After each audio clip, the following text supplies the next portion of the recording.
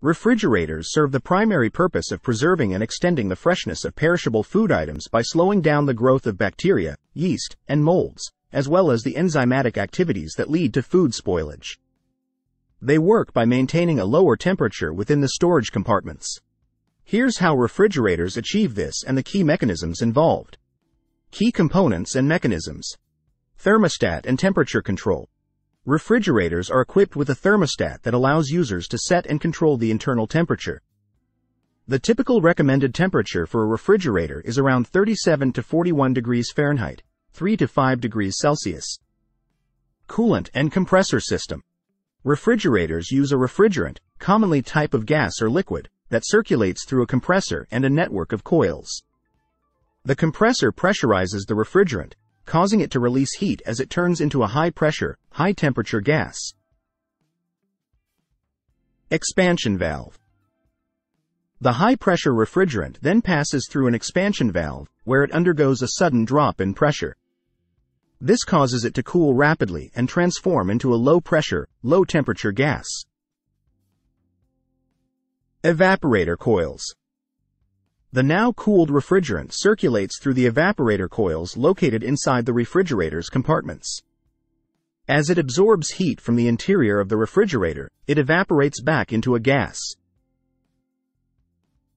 Heat dissipation. The absorbed heat is released into the external environment through the condenser coils located on the back or bottom of the refrigerator. This heat exchange process ensures that the interior of the refrigerator remains cool. How refrigerators keep food fresh. Temperature control. Maintaining a low and consistent temperature slows down the metabolic processes of bacteria and microorganisms, reducing the rate of food spoilage. Humidity control. Many modern refrigerators have humidity control features that allow users to adjust the moisture level in specific compartments. This is important for keeping fruits and vegetables fresh, as some items require higher humidity levels, while others benefit from lower humidity. Prevention of microbial growth. The low temperatures in the refrigerator inhibit the growth of bacteria, yeast, and molds, preventing them from multiplying rapidly and causing foodborne illnesses or spoilage. Enzyme inhibition. Enzymes present in food can contribute to the ripening and decay of fruits and vegetables. Refrigeration slows down the activity of these enzymes, preserving the freshness and quality of the produce.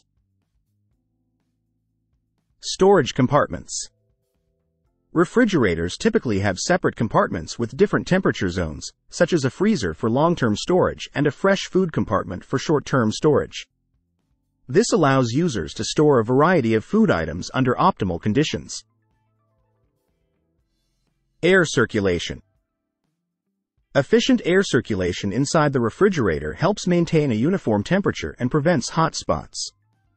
Some refrigerators feature fans to ensure proper air distribution.